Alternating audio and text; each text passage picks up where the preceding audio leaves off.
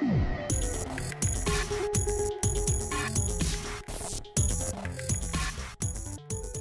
everyone, Steven here, and I finally got my hands on a Steam Deck, so this is a first impressions video after spending roughly 2 weeks with it. I wanted to get one when they launched, but between delays and orders and wanted to see how Valve would support the Steam Deck, I decided it was best to just wait. It finally felt like the right time to reserve one, so I went ahead and reserved the 256 gig model, thinking it would be in right around Christmas to make for a great present for me and my son. But to my surprise, I actually got an email a couple hours after reserving it saying that my Steam Deck was ready to ship and I could pay. The shipment on this thing was super fast, and after reserving it and paying for it on a Monday, I actually had the Steam Deck in my hand by Sunday. I personally went with the 256 gig model because after watching some videos of boot times with the internal storage versus a micro SD, it was just a couple seconds difference with most titles, so I figured I would just take the difference between the 256 and 512 model and put a micro SD card in this, which I ended up getting a 512 gigabyte one. This is obviously a video of me unboxing it, and they give you instructions to plug it in and do a system update when you first get this. That took a minute, and after logging into the deck, I was up and running and downloading games. After the unboxing video, I want to showcase as much variation in games and angles with the camera as I can, but I do want to note that video of the Steam Deck here won't do this justice as to what this truly looks like in person. Cameras make this look way more pixelated than it actually does when you're playing it. That was something I was blown away by, which was just how smooth the games actually look in person, since most of the videos I've seen of the Steam Deck have games looking more pixelated than I was hoping it would look. Moving on though, my first impression here is this thing is incredible. The quality of the product that Valve has brought to the market is truly a thing of beauty. Between the tech specs, overall aesthetics, customization, and options this delivers, I have to say I almost can't believe this product is out there, but I'm sure glad it is. So if you came here for that part, there it is, but if you want more detailed explanations of these things, keep watching the video. Now I do want to go over everything in separate sections to make sure the video flow isn't all over the place, so I'll cover aesthetics and layout first, the operating system after that, then game quality, then the game options, and cool things I found that you can do last. I won't cover the specs. There are plenty of tech channels that get more in depth with the testing than I will here, but I do want to give a small comparison that I haven't heard as many people talk about, which is the Steam Deck is roughly 1.6 teraflops, and the original Xbox One was 1.3 teraflops, and the PlayStation 4 was 1.84 teraflops. So think of this as a portable console that's in between the Xbox One and a PlayStation 4. Now, teraflops aren't the best metric necessarily to go off of. As a sweeping generalization here though, I think that they're okay. With that tidbit out of the way, let's move on.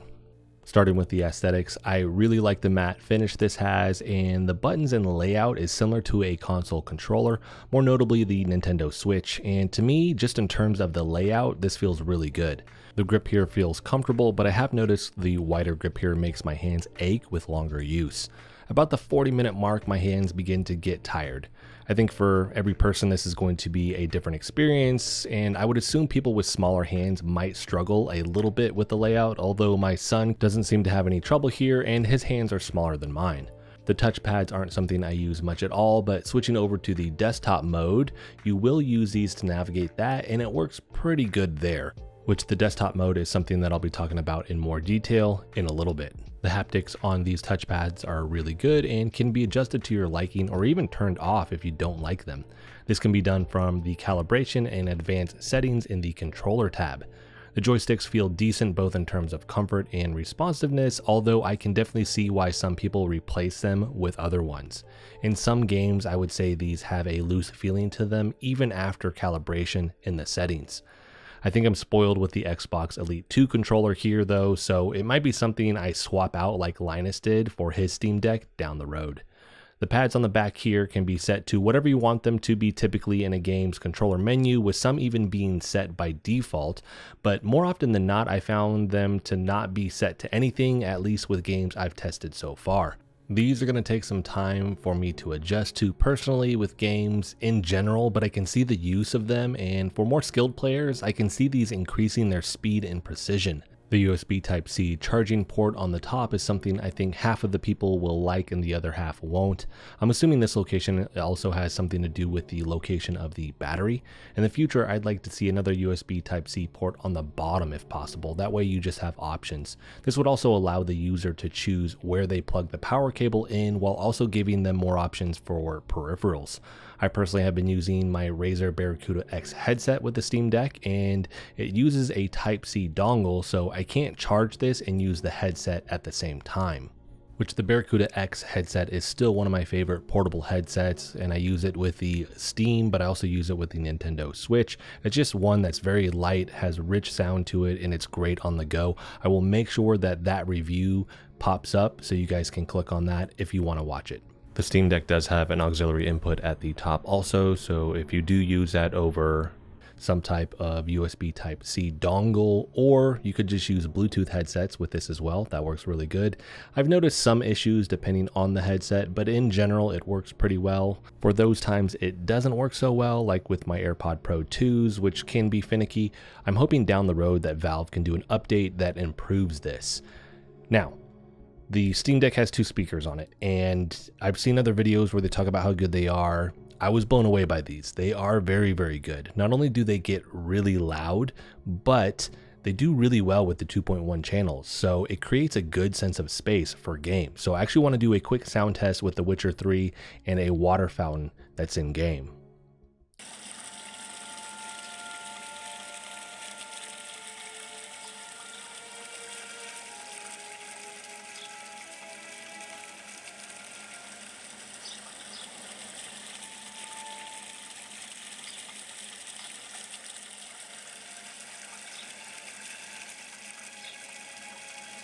Next is the Steam and Quick Access buttons. The Steam button brings up the menu, and it also doubles as a Quick Shortcuts button. Holding the Steam button down, it will show you all the shortcuts you have available. This is just one of many amazing options Steam has thought of to make the experience on the deck smooth. I haven't found any info on whether you can customize these, but the screen brightness and force game shutdown have been my most used shortcuts. The Quick Access has some great features with it, but I'm going to talk about that more in the software section. The options button is on the right hand side next to the A, B, Y, X buttons, and on the left by the D-pad you have the view button. There are 2 mics on the top left and right side of the screen, which I haven't used yet, but it's just another example of how Steam has thought to cover all the bases with the Steam Deck. The vents on the back and top exhaust heat, and they have good placement with this because I've never felt it unless I actually kind of go out of my way to touch those areas. It does get pretty hot though, I can tell you that if you do touch it, and the fans do get a little loud, but with the headset on or the speakers on high, you might not actually notice it. If you're trying to be quiet somewhere though while playing this, that might not work.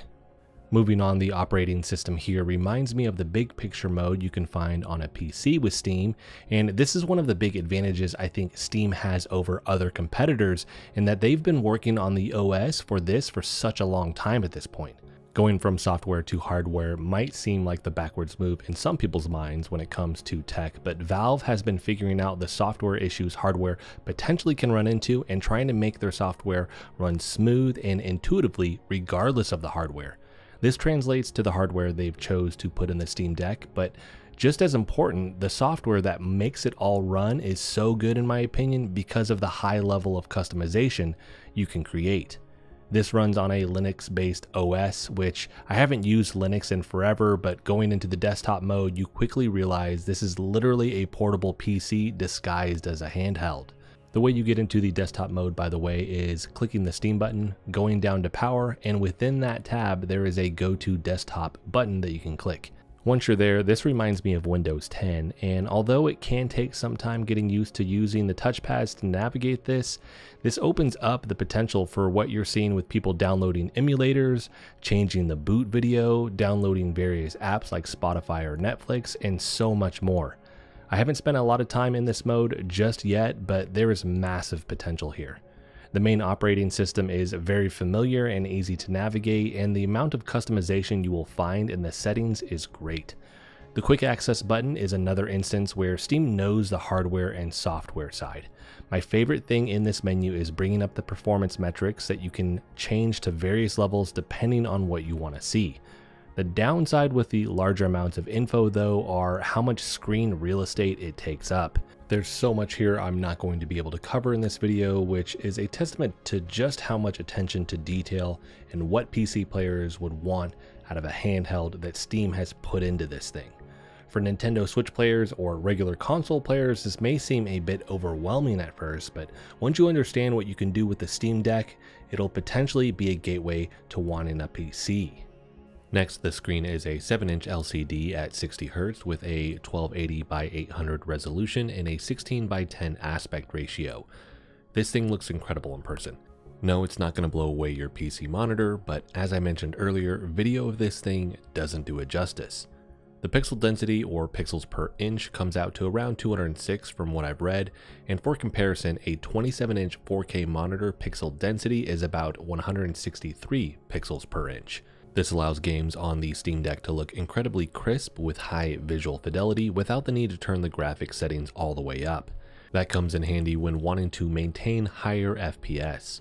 For AAA games like Doom Eternal, The Witcher 3, Hellblade: Senua's Sacrifice, Spider-Man, and Horizon Zero Dawn, I've been blown away at how they look on the Steam Deck, as it almost feels like this shouldn't be possible. One of the upsides of the Steam Deck basically being a handheld PC and running these games is the graphical options are still all there for these games and not removed or downsized like other portable devices. The ability to adjust all of these settings has been fun to mess around with just to see what the hardware can do and the impact higher graphical settings can have on performance. With AAA titles, I've noticed higher graphical settings do increase things such as foliage density and smaller details, but it also tanks the FPS and makes the screen almost look too busy. Medium settings tend to do best, with it providing good amounts of detail still, but not dropping the FPS to unplayable levels. The higher pixel density here makes the need for higher graphical settings not necessary, in my opinion, in the same way a 4K monitor can eliminate the need for higher amounts of anti-aliasing and the graphics being turned all the way up to max settings. This being a touchscreen is nice, but not something I personally use much just because it leaves fingerprints all over the screen.